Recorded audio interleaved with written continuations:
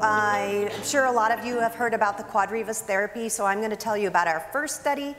This is Alina Ekma on the right, and she went to Vietnam and she learned how to do the Quadrivas therapy from this woman named One, and One has since passed on. And according to Alina, she feels that this Quadrivas therapy reduces fibrosis in the walls of the veins and improves the subcutaneous adipose tissue structure. And you all know that if you have lipedema or Dercum's disease, your fat tissue has a structure. When you feel it, it's thick, it's nodular, it's got masses in it. You can see vasculature.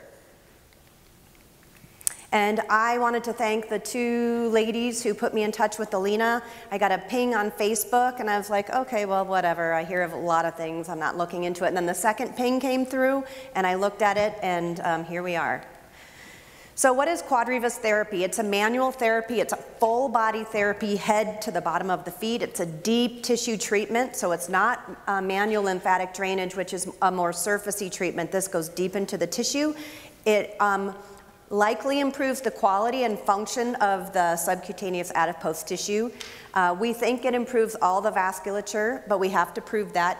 And according to Alina Ekma, lipedema is reversible, and Quadrivas therapy is a long-term solution, but it does take time in order to get to a point where the lipedema tissue looks like it's no longer present.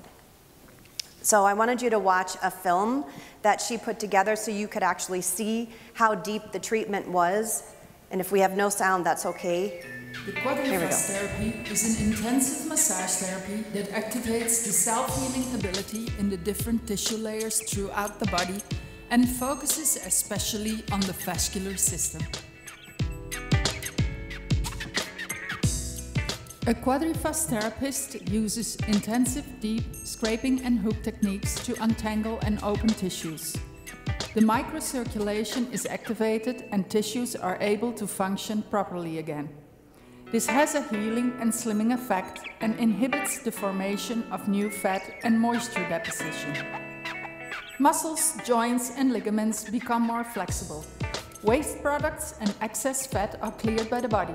The body gets in a good condition and gets back its original and natural shape. Because the method is a hands-on therapy, it is very body-friendly. A Quadrivas therapist is trained to feel which pressure the tissue needs, so the massage is balanced with the energy and pain level of the client. The pain decreases as the tissue is improving, and clients experience the Quadrivas therapy at the end of a course as an intensive but very relaxing massage. So in the research study that we conducted, we had 7 subjects, and we only had 7 because we only had one therapist, and she worked 6 hours a day, 6 days a week. Our average age was around 46. We had all European Americans. 3 of them had some Native American blood. They were all non-Hispanic. Their average weight was 90 kilograms. Their average BMI was 33, so they were considered obese. We took some other measurements of their waist-hip ratio, and you can see the waist-hip ratio was less than 1, so they were gynoid. The majority were stage 2 lipedema. We had 1 with stage 3 lipedema, and 3 of them said they had diffuse Dercum's disease, and they developed their SAT disorder around age 21. 6 of them had pain. 1 said she had no pain because she had had some stem cell therapy. This was our study outline. We did baseline studies on the left. Then they went through 11 treatments. We repeated caliper and leg volume measurements, and then we repeated the baseline studies at the end after the last treatment, including caliper and leg volume measurements. And then each therapy session was 90 minutes. This is the pain scale that we used. So if you've done the research study, this is the pain scale we used there. So the average pain was around 2, and the highest level of pain was around 4. So this is what happened for the pain scales over time as the study went on. So you can see they started around 4 and they ended around 2 for the highest, and they started around 2 and ended below 2 for the average daily pain. And the difference between the baseline and end of study pain scores for average and highest pain was significantly different.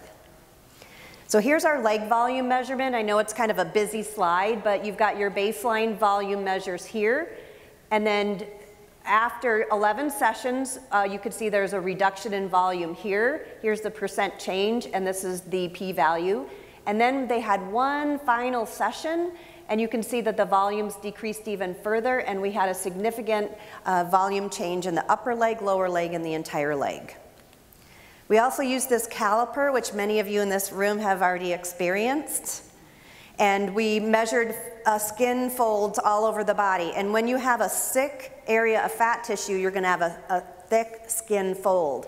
If you don't have much fat or fluid in a skin fold, it'll be smaller.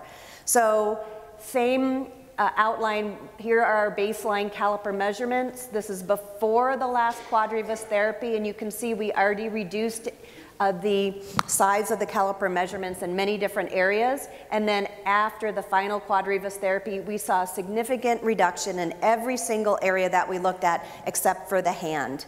None of these ladies had lymphedema, and none of them had fat on their hands, so it's not surprising the hand would not change.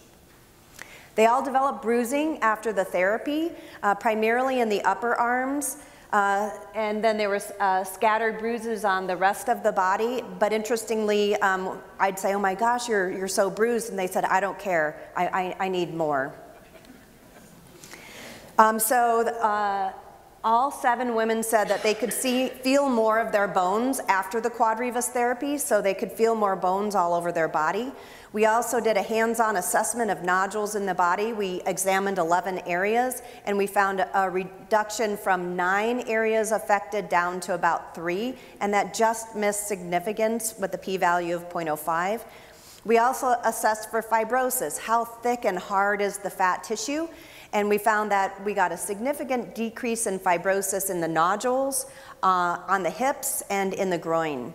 We did not see a significant difference in heaviness, but these women were stage 2 and tended not to have very many heavy areas. We also did the lower extremity functional scale, which you will also do on the questionnaire part of our research study.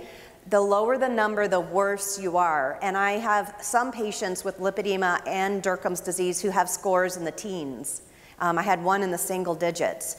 But you can see that our ladies were pretty functional. So their baseline score was in the 60s, but they increased to about 75. So they were, had a significant improvement in their quality of life in terms of their ability to function with their legs. So our conclusions are that manual therapy, called Quadrivas therapy, improved the quality of the subcutaneous adipose tissue. We think that the quality improved in the nodules. We got a reduction in fibrosis. We got a reduction in thickness of the tissue. There was decreased pain, reduced leg limb volume, and improved function by all 7 women that had lipedema, and some had Dercum's disease. The goal is to try and get more therapists in the US trained to do the Quadrivas therapy so that it will be covered by insurance, and you would just go to your physical therapist or your occupational therapist, and you can get your manual lymphatic drainage, but you could also get your Quadrivas therapy. We finished Quadrivas II. We had 6 of the 7 initial women. They all wanted to come back. The 7th wanted to come back, but there was some illness in the family. And so we invited a woman who had stage 1 lipedema and Dercum's disease. And we are processing through that data right now. And I wanted to show you, this is a mass on the leg of one of the women in the Quadrivas study. And she came back for Quadrivas II, and at the end of the study, this was gone. And we think that this is a vessel in the leg that had become sclerotic and fibrotic. And this is obviously fluid around this vessel, and this is on the lower leg. And we're looking at the skin on top, fat here, and then obviously this mass there. And we even tried to get an MRI on there to locate it, and it was gone. So thank you so much.